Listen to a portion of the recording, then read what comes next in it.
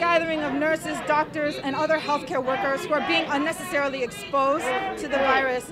We see that the colleagues who have already died, those were absolutely preventable deaths. We're here because we're enraged that the state and the hospital systems are not responding rapidly enough. They're still waiting on the highest bidders for these PPE equipment. Trump needs to act fast and now. We have no more time for more patient deaths, unnecessary healthcare worker deaths. Every day. Every day.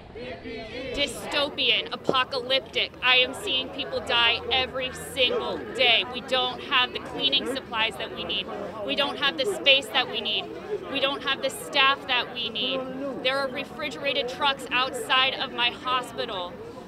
People are dying, and it's poor people who are dying in record numbers. It's not the rich, it's the poor. This disease is killing the poor. They call it indiscriminatory. It's not. The poor are dying because they have to leave their house and go to work.